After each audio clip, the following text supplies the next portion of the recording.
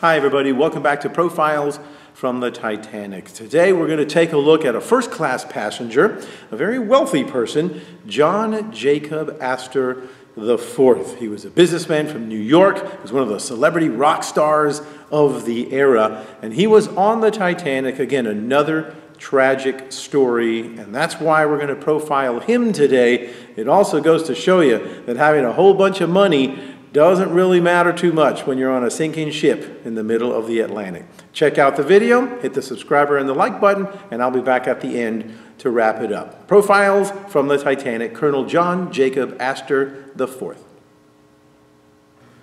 John Jacob Astor IV was born in New York in 1864. He was the great-grandson of John Jacob Astor, who was one of the wealthiest men in the U.S.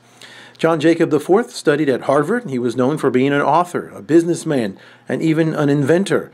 He served in the Spanish-American War after 1898, where he was then called Colonel Astor.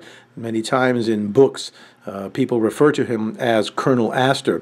He had married before that and had 2 children, but a scandalous divorce in 1909 caused a lot of heat in New York. Especially made even worse, a couple of years later in 1911, he married 18-year-old Madeline Force, who was 1 year younger than his son.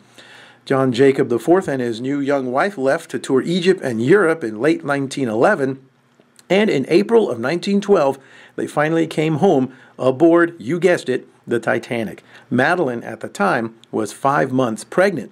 John Jacob didn't think the accident was too bad once the Titanic hit the iceberg, and there are reports that he cut open a life belt to show his wife what was inside and didn't think that they really needed to get into a lifeboat. Eventually, however, he did put his wife into lifeboat number 4 and asked Second Officer Lightoller if he could go with her because she was in delicate condition, referring to her being pregnant. Lightoller told him no, not before any other women and children. He asked which boat it was, and he was told it was number 4. At that point, he stood back to watch his wife float away in the lifeboat. And this was at 1:55 a.m., just 25 minutes before the Titanic would slip beneath the surface of the ocean. Colonel Astor was last seen talking with author Jack Futrell near the bridge wing on the starboard side.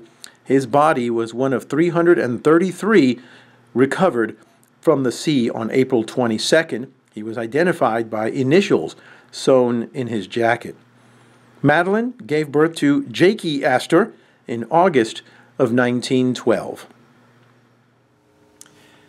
Hope you enjoyed the video. John Jacob Astor IV, and just to give you an idea, he passed away on the Titanic, but just goes to show you that sometimes the stories with their families doesn't have a really good ending either.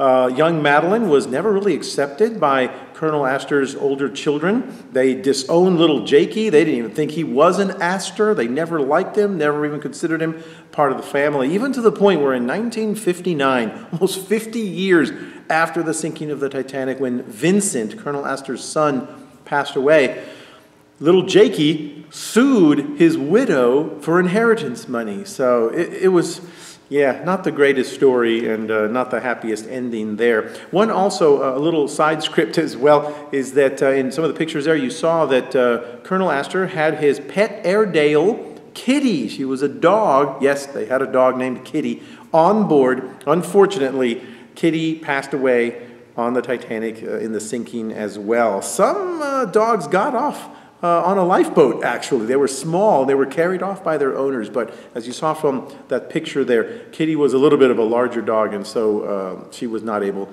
to survive the sinking either. So again, tragic story there as well. Thanks for watching Profiles from the Titanic. Hit the subscribe and like button again, and we'll see you in the next video. Thanks for watching.